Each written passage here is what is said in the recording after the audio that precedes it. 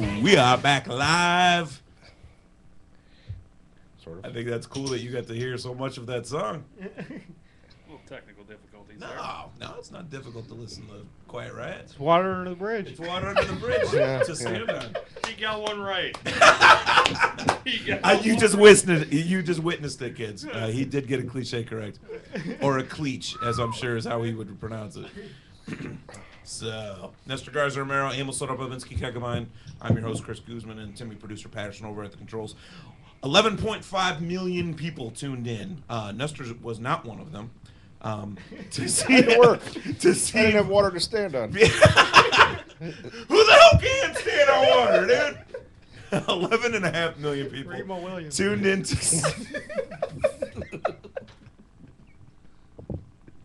tuned in to see Vitaly Klitschko, or Vitaly, as I was saying last week.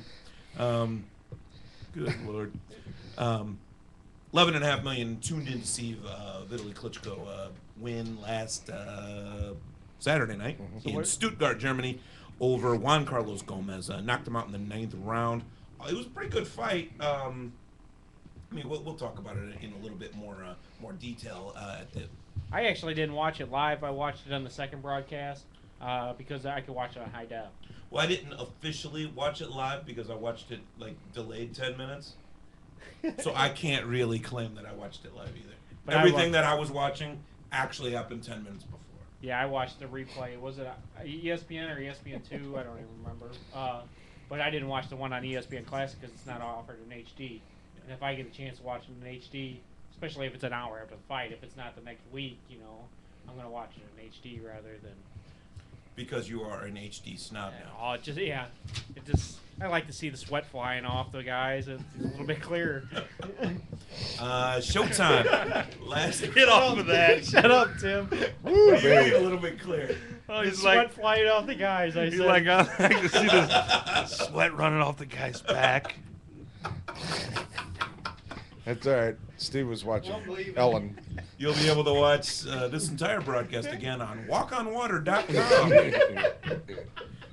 Showtime is really going to make HBO give it a run for its money. I didn't mean to really do that, but this month on Showtime, there's going to be piles and piles of excellent fights. You've got 2 installments of Showbox plus a Showtime Championship Boxing.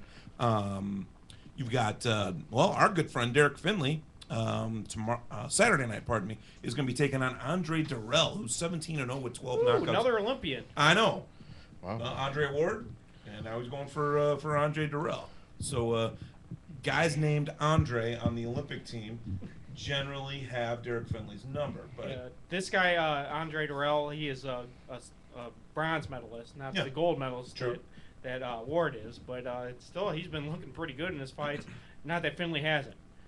Finley's he had a really short amateur career and learned while he was in the pros, and it took him a little while to develop, and his defense is considerably better than it was a year ago. So his management believed in him enough to get him in there on, I believe it was only his 4th pro fight against Andre Ward. It was very early. It might have been 6th. It was still only a 6th rounder, so it was pretty. It was an early. It was early. It was an early pro fight for Andre Ward as well. Yeah. So for 2 guys with the skills that these 2 had to fight each other that early in their careers, interesting management decision there. But made for a great fight. The better man won that night. Even Derek Finley will say that he doesn't think he was screwed or anything. But a week later on Championship Boxing on Showtime, you've got Timothy Bradley against the WBO champ Kendall Holt. Now that's gonna be a badass. Yeah, and they've been talking a little bit of crap about each other coming into this one. No. So not that Holt Really? Not that Holt ever talks crap, but I know. Bradley's Good church-going boy like he is. Yes. Bradley just saying we're gonna see when we get in the ring, basically, and my pick is Bradley in that one. I think Bradley's gonna beat him. I don't know if everybody's going that way, but Well, when Kendall Holt in his last fight when he won, that was not that was almost a fluke. Well, it was. I think he's defended it. What you're talking about when he fought Ricardo Torres? Yeah. I think he's fought once. He's fought once since then. So yeah, that. But when he fought Torres, he got caught. He got knocked down twice in that first round, and then caught Torres with a headbutt immediately by that right hand. So headbutt. It was a headbutt combination. He learned from the best. former 5-time heavyweight champion Evander Holyfield. You've also got Yuriorkis Gamboa is going to be on Showbox a week later.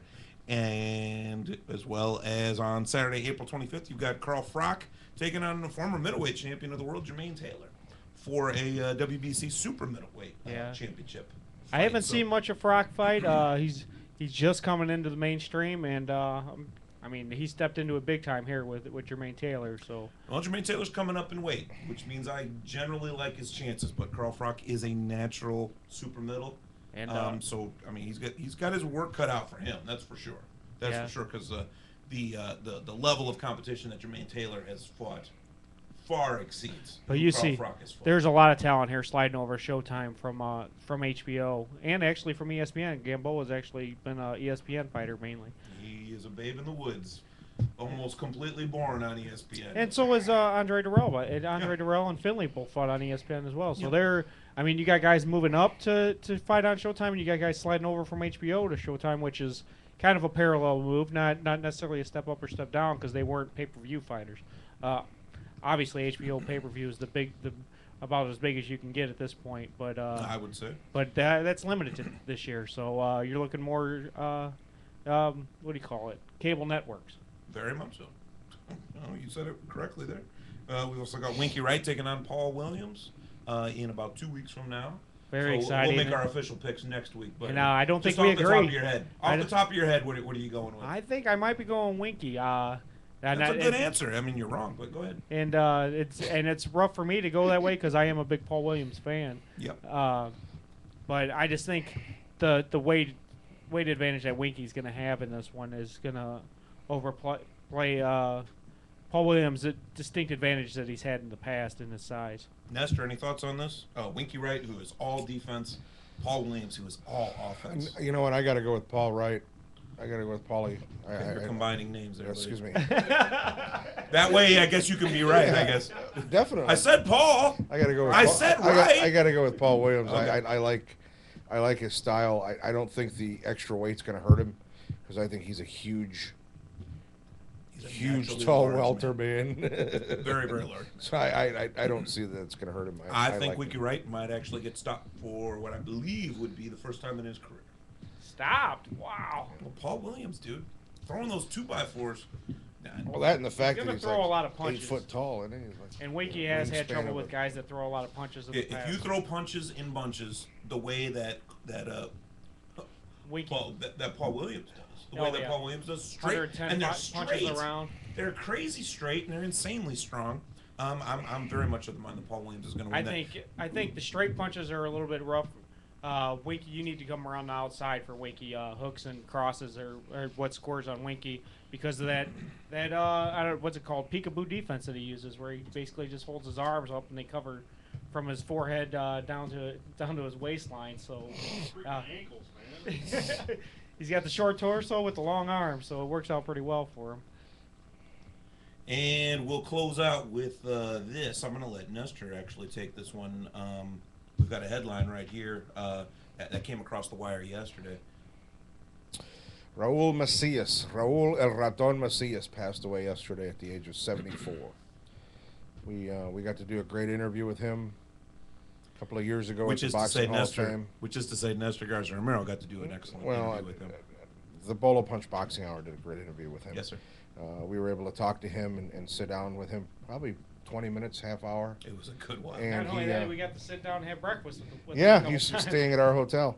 But he not only a great boxer and a champion, but also a big actor, big-time actor down in Mexico. And he then went on to train several people as far as went on to train boxers and stuff in the small town that he grew up in. Former bantamweight champion Raul Raton Macias, rest in peace, champ. We're going to take a quick break. We'll be right back with all the fights that got us through the week. This is Bolo Punch. We'll talk to you soon.